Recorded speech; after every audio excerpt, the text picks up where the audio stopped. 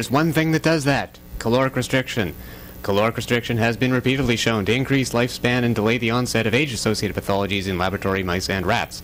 For more than 60 years, the only dietary manipulation known to retard aging was caloric restriction, in which a variety of species respond to a reduction in energy intake by demonstrating extended mean and maximum lifespan.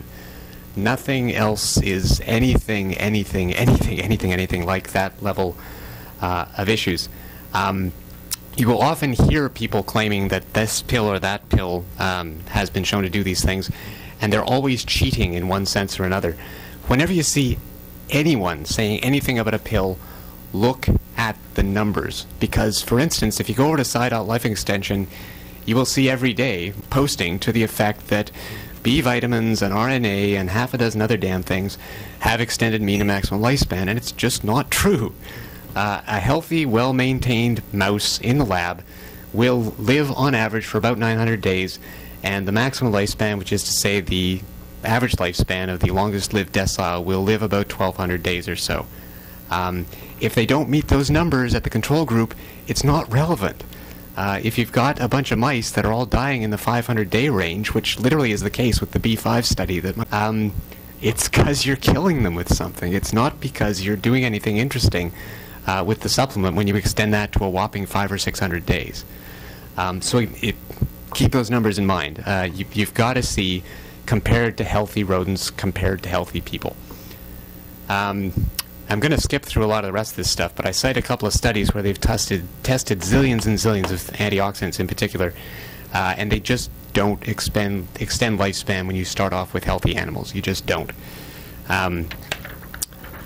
We saw a bit of one of these yesterday. Dr. Prola put out some of the results from the LEF lifespan study, which unfortunately still hasn't been published. Here are the complete results to the best of my knowledge. Folks who were at the last conference saw these numbers, and unfortunately this will not be at all clear, but you've got it at your house, in your hands. So I mean, you've got CoQ10 plus lipoic acid plus aminoguanidine plus pregnenolone. You've got melatonin. You've got melatonin with pregnenolone. On and on and on and on. CoQ10 plus lipoic acid plus NADH plus Alcar, yada yada yada yada. They all look just like the control group, except for the ones that you don't feed as much food. And you can find this in many different places. So, without belaboring the point, at this point, that really is the situation with supplements. Is there really isn't anything that's got anything like the effect of CR. And at that point, you really almost should just stop discussion. So bearing in mind that everything we talk about in supplements is not like that. Again, I've got a bunch of stuff on some of the large-scale, randomized, double-blind, placebo-controlled trials which have been done, and I referenced them all, and again, I'm going to skip through them mostly very quickly. The basic point here is there was a lot of promising-looking science done on a lot of these supplements, alpha-tocopherol, beta-carotene in particular. Wax and wax of evidence convinced a lot of scientists that these things were going to, if nothing else, cut down your odds of heart disease or cancer. They've done them in really big controlled trials, and they don't work. They just don't work. And we have a lot more knowledge about those supplements at the time that these trials were initiated, and now we have more, and that may suggest some of the reasons why they went wrong. But the fact is we knew a lot more about those supplements than we do about any of the novel cutting-edge stuff that I'm going to talk to you about or that you're going to read about in assorted people's propaganda in the next years to come. And they've failed. So, I mean, we have to keep this in mind that, I mean, thus far, whether we're talking about heart disease or cancer, whatever you want to look at, it just hasn't worked over and over and over and over again. Okay?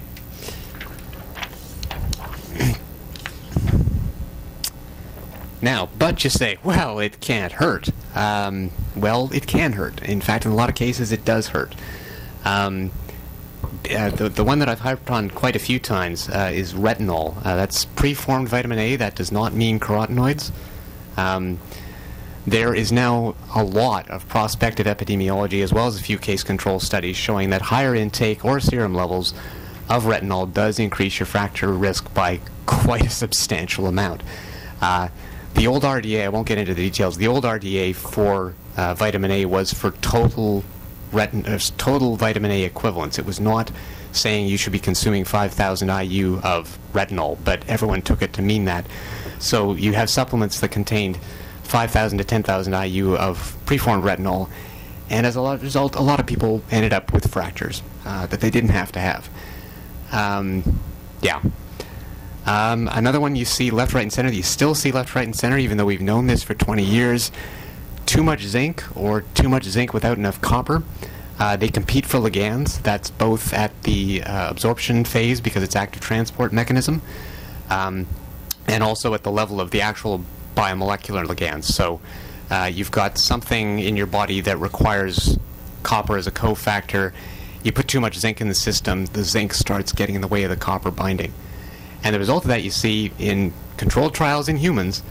If you get a zinc to copper ratio of 23.5, it lowers your levels of cytosolic superoxide dismutase, it elevates their total cholesterol and their LDL cholesterol, it lowers their LDL cholesterol, it reduces their formation of enkephalins, for whatever that's worth. Those are sort of opioid-like compounds made in your body.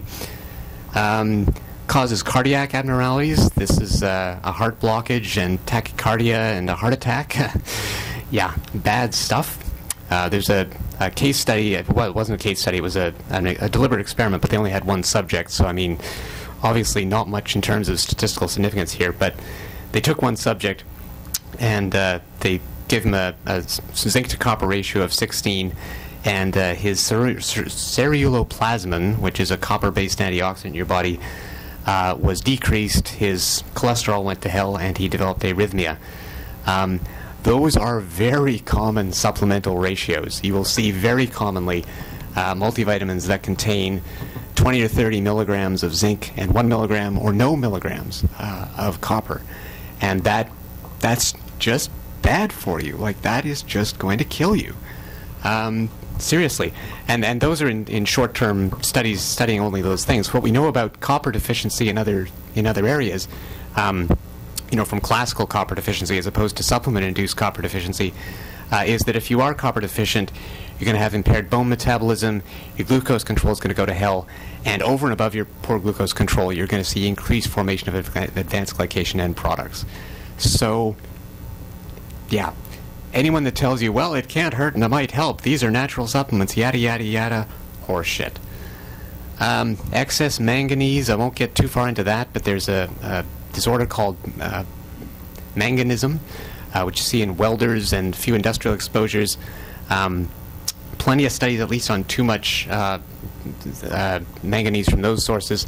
Some suggestive data from manganese in the water. It's not clear what we're talking about with food here, but too much manganese, which a lot of us already have quite high manganese intake because we eat a lot of vegetables. It seems to be associated with bad neurological findings.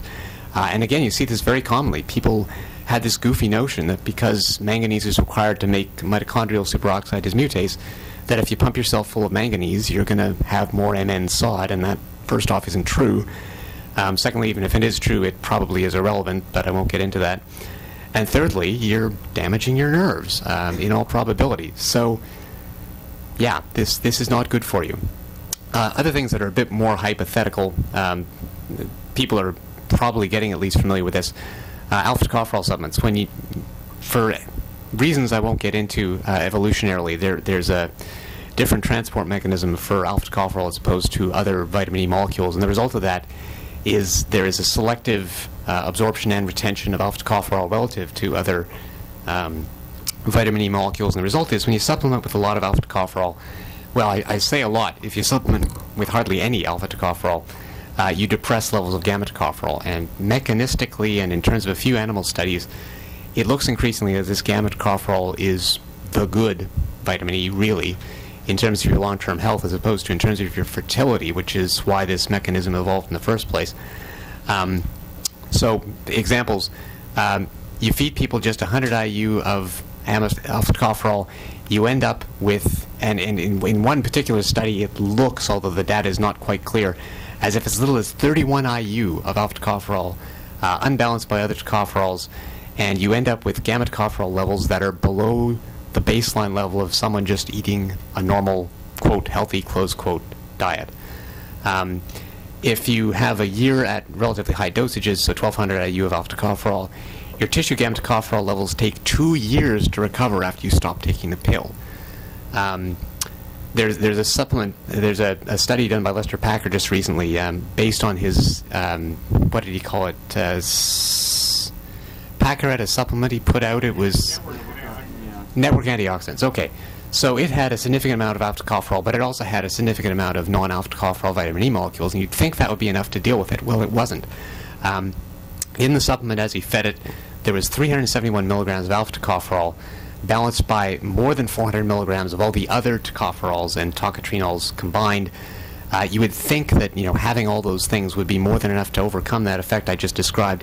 Instead, you still saw a 30% depletion relative to just eating a normal, healthy diet in gamma-tocopherol levels. And we know from rodent experiments this probably happens with gamma and alpha-tocotrenol as well. We also know that alpha-tocopherol blocks the hypocholesteremic effect of tocotrenols on HMG-CoA reductase if it amounts to more than about 30% of the supplement. That's been shown in rodent studies, and there's suggestive evidence for the same thing in the human studies when you compare the results of different trials.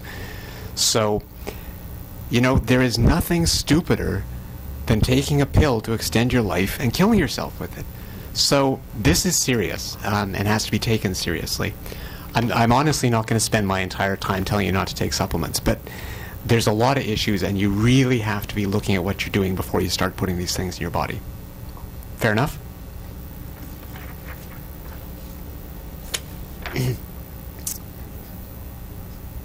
Okay.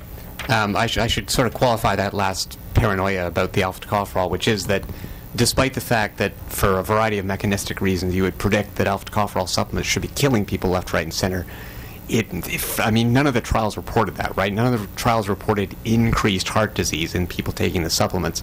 There was in a couple of, there is in one epidemiological study a non-significant trend towards a dose-dependent increased risk of prostate cancer in people taking alpha-tocopherol supplements as you go from 100 IU up to 400 IU.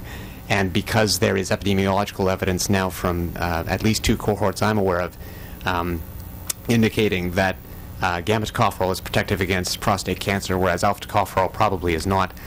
That does sort of suggest that this might have a real health impact in the real world. But again, it's a non-significant trend, so I don't want to make too much of it. I'll get into the issue around synthetic beta-carotene in a moment. It says above, it should really say below. But yeah, I mean, beta-carotene, I mean, everyone says beta-carotene supplements, everyone 20 years ago was saying beta-carotene is your best antioxidant. And, well, it didn't do that. I mean, in the trials, it seems to have actually increased cancer in the people it was given to. Yeah. So, granted all that, should we take supplements at all? If so, why and how much? If you've been on the list for a while and if you follow my posts, you might remember a supplement list I made a few years ago in which I prioritized Tier 1, Tier 2, Tier 3 in terms of importance and so forth. I'm going to more or less work within that framework, but it's changed quite a bit. And there's a much bigger issue here around, you know, evidence issues as opposed to, well, anyway. And I've also got a much better idea today about, you know, what the real evidence behind these supplements is. So I'm going to work within that same broad framework. At least some supplementation is probably necessary for CR folks. First off, to avoid deficiencies, and by that I mean the RDAs. The new Institute of Medicine's dietary reference intakes, which include an RDA and several other measures of dietary adequacy, are grounded in really good science. I mean, you read supplement company propaganda, and they hack down the RDA all the time. The new RDAs really are good science. I mean, if they say you should be having such and such an amount of manganese, probably you don't need any more. The only real exception, and you can read, by the way, the IOM has put up the dietary reference intake books online, and you can print them off page by page from PDF file. It takes a long time to do that, but you can do it. And I think if you really read your way through those suckers, you're going to be pretty impressed by the documentation that goes behind most of the nutrients they cover. The one real exception I would highlight, vitamin D, both based on evidence that was already available